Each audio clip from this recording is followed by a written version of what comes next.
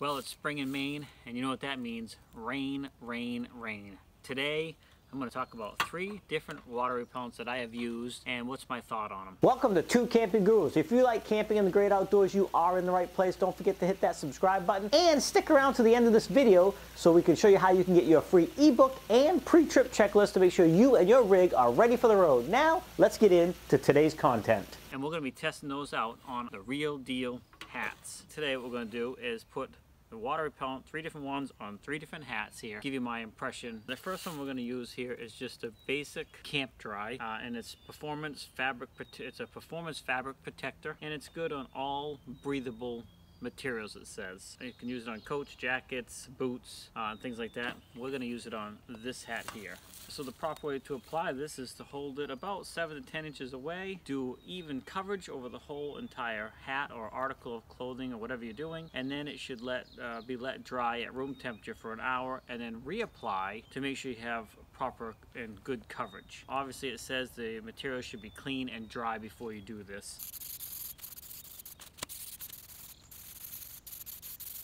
Alright, so that one is coated. Alright, this is Camp Dry Heavy Duty, and again, it's effective on most breathable surfaces, tarps, tents, boots, clothing, things along those nature. It's pretty much the same, but they're just saying this is more of a heavy duty one.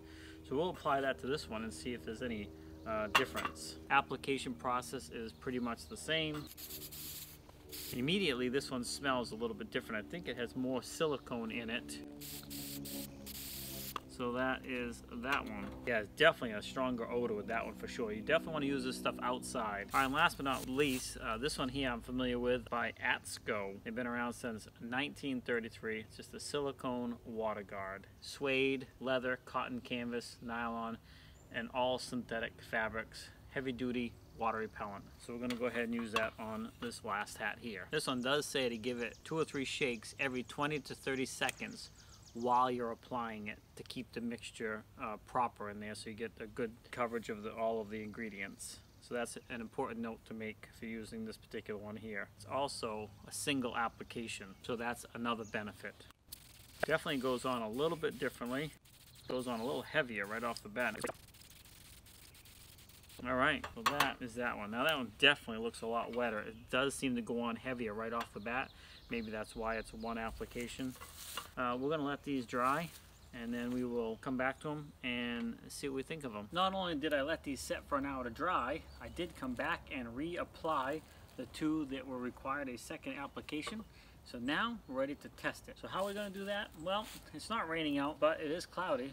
I'm just going to try. This is just plain old water. I'm just going to spritz each one of these and see how it reacts. So the first one I'm going to do is the standard Camp Dry, which we put on my original hat. So I'll hold this out here so it doesn't interfere or do anything with the other ones, and hopefully you can see. Alright, so that water is beating right up, although I see it does soak in a little bit. And this is just a light rain. So it is beating up for the most part, but it does look like the canvas itself is getting somewhat wet, like the moisture is making it through the protectant. So if it's just at a steady rain, now this is a very light rain, I mean a lot of it is beating up and running off, but after several sprays, the canvas is changing color, which to me is an indication that moisture is getting through. Now, it's not wet at all on the inside, and if anybody knows about canvas, a lot of times if it's not wet, it won't come through until you start touching it, and then it will. But it's still dry on the inside, but I'm not sure. So let's test out the other ones. That's how that one's reacting. Next we're going to do the Camp Dry Heavy Duty, and that was Tracy's newest hat. So we'll do the same thing. Well, right away, that's not even beating up. Really, it just seems like it's soaking right into the hat. Now it's not looking wet on the inside, but you can see that didn't beat up at all. To me, the canvas is getting wet, making it through. So I don't think that's as good of protection as the first one. Not wet on the inside, but you can see,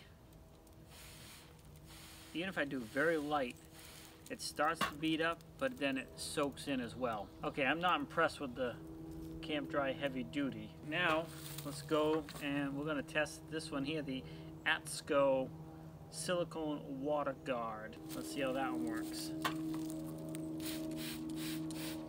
Now that one is beading right up and the beads are running right off.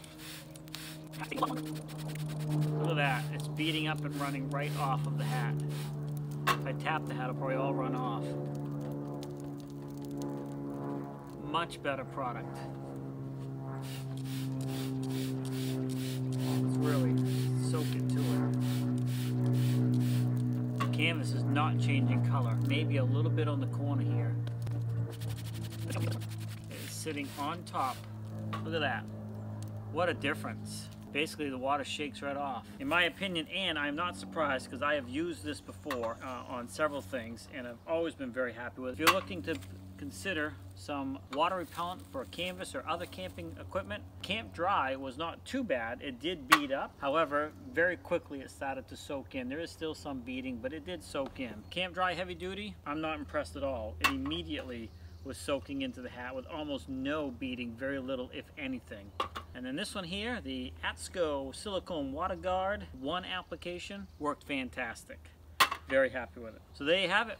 If you're gonna waterproof something, pick some of this stuff up. I'll put a link for all three in the description, but maybe you have better luck with this, but I definitely recommend this particular product here. Well, you made it to the end of the video. Hopefully you found something in this video that was helpful, useful. If nothing else, maybe we entertained you.